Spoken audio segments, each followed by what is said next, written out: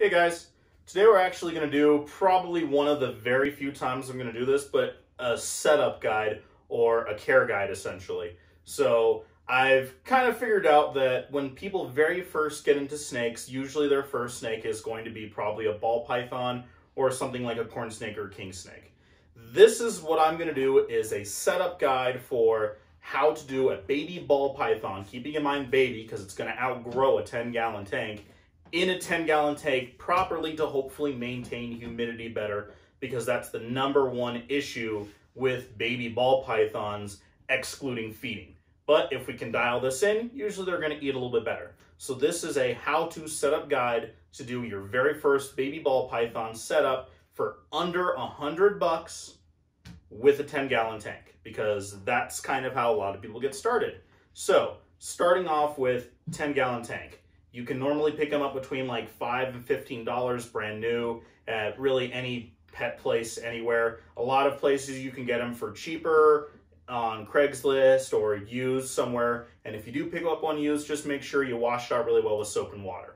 So from there on, so here's the, here's this used 10-gallon tank, and then we have the lid. So the biggest reason why that ball pythons have so many problems with shedding is humidity. And so what I did was we're going to take something from the ground up to help kind of keep that humidity in.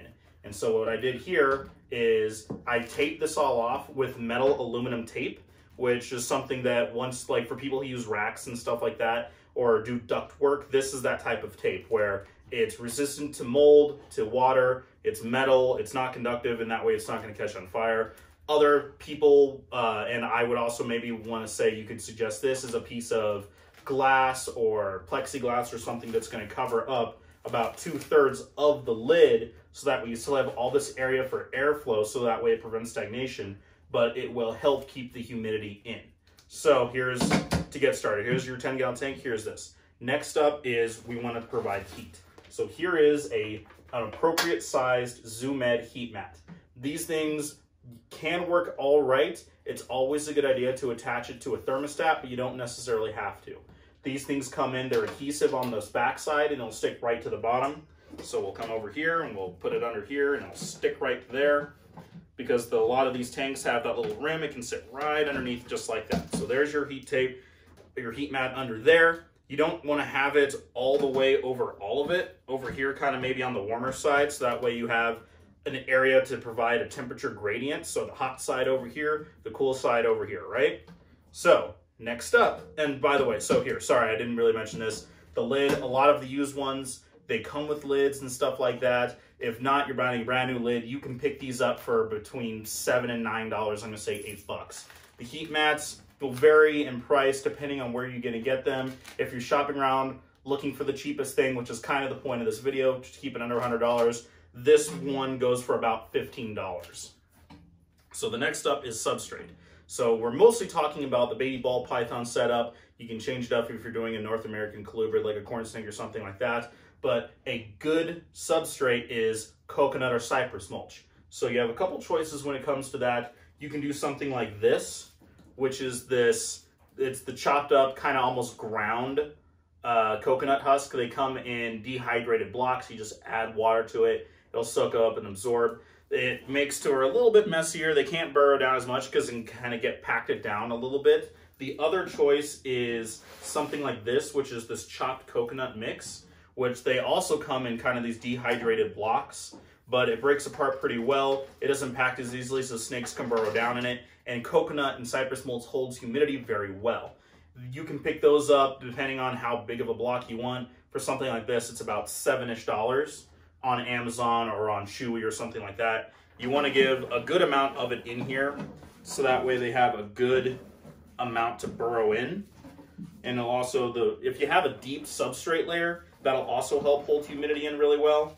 And the biggest thing you want to do whenever you're doing this type of substrate coconut is you have to rehydrate it. You want to add enough water to where it's damp, but if you squeeze it, water's not going to come out. And that's kind of the perfect amount. A lot of people will ask, well, how much do I do? It's, you don't want it dripping, sopping wet, because then that can lead to stagnation and stuff. I'm just going to put this down here. So here's the base setup. So far, so good, right? All right, so now we're going to get to the next part when it comes to kind of monitoring heat and stuff. There are these type of things, which are these kind of analog temperature and humidity gauges. I'm not necessarily the biggest fans of these because number one, the self-adhesion and sticky and the suction cups come off pretty easily, as well as anytime you're dealing with something analog, it's not going to be completely correct. I would recommend something like this. It's a digital humidity and electronic probe, so you don't have to get the combo, but it does help when you have humidity and thermometer probes in there. And what's great about these is you can move these around in the aquarium. So because they're just these cute little wires, you can put them in here and you can move them around. So the heat probe, you can move it to the hot side, the cool side, and you can figure out what the appropriate grading is if you need to change something up, if you need to add an additional heat source or something like that. And the humidity you could put under, you can put just anywhere in the tank. You can put it under their hides on the hot or the cool side. And that way you can monitor how much the humidity actually is specifically where it is. So, you know, they want to give that humid hide. It needs to be over 60% humidity. You can put the probe that senses humidity under there. Next up, since we're talking about hides and humidity, we're going to talk about hides. So this is a cheaper economic video, so it's going to provide what the animal absolutely needs to stay happy and healthy, but it's not necessarily the most aesthetically pleasing. You can absolutely go to your local reptile specialty store and get more naturalistic, more visually appealing ones, but it's going to cost a little bit more. But then that is okay. It's all up to you. It's the aesthetics of it. This is just getting started. Once you have it, this is the most economic way. And so I have found that like a dollar store like the Dollar Tree, not sponsored by the Dollar Tree, we don't have any sponsors, but I have found that a lot of their products can work pretty well. So for instance, this water dish, I have a bigger one there. So everything at the Dollar Tree is $1. They come in a couple different sizes. I love these things. I use these in almost all of my enclosures, either the naturalistic ones or the tubs, just because of how great they are. They're a little bit heavier bodied than like the deli cups. They don't get flipped over as well. They come in a variety of colors if that's what you guys like. The two different sizes make it great. So for a baby ball python, something like this, you can machine wash them. These things are awesome for this. I would always recommend something like this. So you can put that right here, kind of in the middle to where it's kind of on the hot and the cools, because if you have it warm, it's going to also give that a little bit of humidity, but the water also provides a nice spot for that to be to them for the snakes to kind of cool off a little bit. So kind of right here in the middle. Next up are the hides. So these came in a little 4-pack of just cheap little bowls from the Dollar Tree as well. And you can either cut them or use a soldering iron. So this is going to give a little bit more of kind of like a handy, you need to do a little bit more work step. But, you know, I recommend doing a soldering iron if you have something like that. It gives it to where it's less likely to have a sharp edge and it might crack. But I've also done it with scissors and knives as well with other ones too. So you're going to want to put one over here on the cool side, and you want to put one on the hot side. That way the snake can choose where he wants to be, either hot or cold, and he doesn't have to sacrifice the comfort of a hide to go for what the proper temperature or humidity gradient is. So we have the hides, but we also want to add a little extra humidity to that. So for that, we have sphagnum moss. Sphagnum moss is without a doubt one of, if not the best substrate or medium you can use to add extra humidity. It holds humidity really well. It doesn't really mold a whole lot, and you can buy them in big blocks. A big block like this came from, it was a really large block that we use for like orchids and stuff like that, but you can pick up smaller ones for about $10, $12 online or different stores. And I did forget to mention that these humidity and temperature probes for these electric ones, they will go anywhere between like $5 and $10 for just a straight temperature one. And if you do this kind of combo one, it'll bump it up a little bit between like $10 and $20. So just kind of depends on how economic you want to be shopping. The same goes for the sphagnum moss as with the coconut. You want to add water to it so where it's, you know, it's damp, but it's not sopping wet. And then you're going to put a little bit in here like this into both of those. So that way there's extra humidity in both of those. And then we add for this next little part, and for that is we want to add a little bit of enrichment, or stuff for the animals to actually interact with. Once again, these came from the Dollar Tree. There is a wide variety of different ones like that. Some of them kind of have like styrofoam balls and stuff. I would stay away from those. But this is essentially the exact same type of product that is sold at your local like big box brick and mortar stores or your specialty stores, but it's $1. So we're trying to keep this economic. You can absolutely change this up later down the road, but you know, and you can trim this up. I just kind of left it whole just for ease and purposes. Something like that. This big vine, you can have it drape around just like this, and it'll interact with that.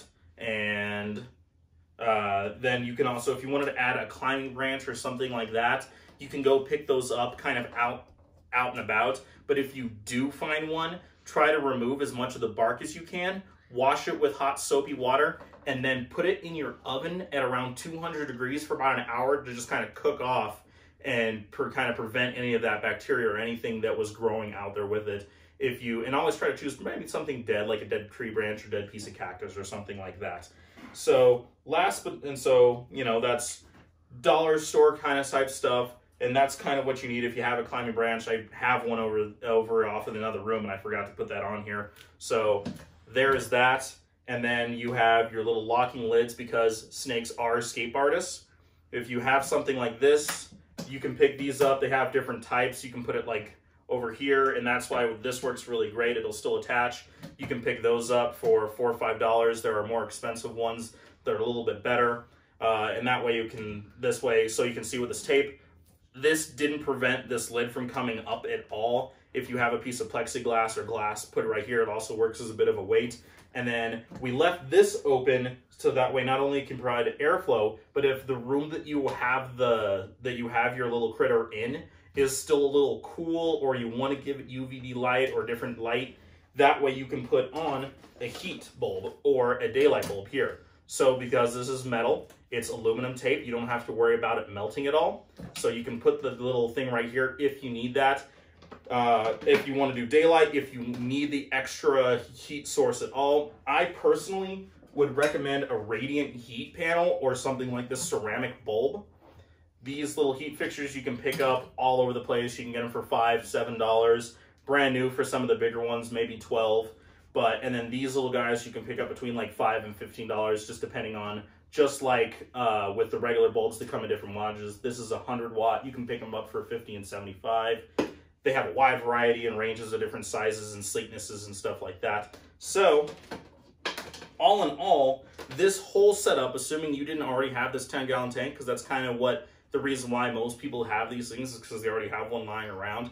All of this grand total puts it around right at $100, which is a good little setup because a lot of people have said, well, getting into reptiles, it's a little expensive when you very first get into it because you have to pay for all the setup. And then after that, it backs up a little bit. So here's a nice economic, kind of inexpensive way to do your first setup. With this, it helps with humidity, and you have all these extra things to add so that way your baby ball python has the perfect environment for it to live happily and healthily. Now, that being said, I understand that a lot of people don't really like tubs, and that, you know, there's a lot of things that have been done correctly and not correctly with those plastic tubs.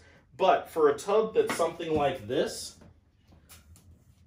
which is very near the size of this 10-gallon tank, and I actually found a better one to use for this, but with shipping and everything kind of crazy right now, everything's on back order, so I couldn't order one in. But these things are being made very clear, and plastic insulates temperature and humidity better than glass does. So if you had an appropriate sized tub, and this is a decent size, you could put a newborn ball python in here, but they do make a lot larger ones. They make ones that are bigger than the size of the top of this table that we have. You just drill in some air holes here. You don't ever need this extra thing. Oh, there that goes. You don't ever really need this extra thing, although if you wanted to, you absolutely could cut a little section and then glue in some screen here to add UVB, or if you wanted to add anything else into here. And this will cut down on your costs because all of this setup will cost a little bit less because you only need the one thing for this tub. So maybe I'll do a video about that later down the road to show up exactly, hey, here's this really cool, very economic way of doing it. This way it's still aesthetically pleasing, you already have it. Or we can do this thing, which these tubs are very inexpensive, and in all honesty, you'll probably have an easier time monitoring the health, temperature, and humidity in a tub, something like this, better than you would this. But here is a proper baby ball python setup with a 10-gallon tank to alleviate and hopefully help with all of the humidity and temperature issues that come with baby ball pythons. Hopefully this video was able to help you guys out. I've come to the conclusion that, you know, this is something that a lot of people have going over the Facebook forums and groups and stuff like that, in and out of specialty stores, that a 10-gallon tank, a 20-gallon tank is kind of what most people have when they're first getting started. And then you graduate on to exoterras and tubs and stuff like that. So here's a good way to do your very first ball python setup economically under $100. If you are able to, guys, please, please, please visit your special locally reptile stores. Put the money back into the hobby, into the community. It helps out everybody. It helps the economy out. It helps out the reptile community. It helps out the hobby. And it's great that way you can put everything that you love back into the community that you love. Once again, hopefully you guys were able to enjoy this video. Hopefully it helped out, gave you some ideas for the future. Like I said, this tape works really well. You can pick it up at any hardware store online for like $5 to $10. If not, just a little piece of plexiglass or glass really helps with humidity. Please like and subscribe if you can. Hit that bell notification if possible. Please spread your love of any of the things that you love, animals, reptiles, whatever it is. Let me know down in the comments if you had any further questions, and I'll check you next time.